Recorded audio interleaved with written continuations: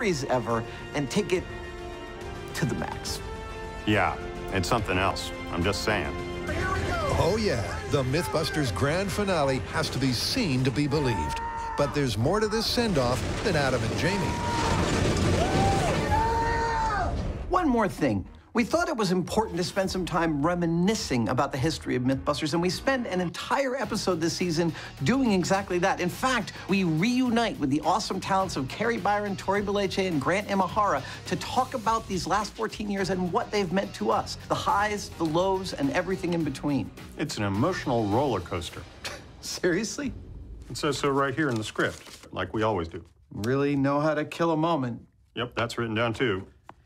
At any rate, the final season is awesome and it is epic, and we hope you have every bit of fun watching it as we did making it. I think it's time to cue the awesome montage. Are you ready? Yes, let's get to it. Okay, we're gonna count down. 3, 2, 1. We are getting into hovering position over the target.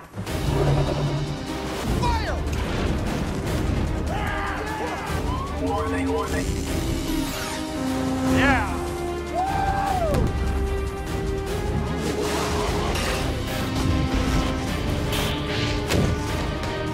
Yeah!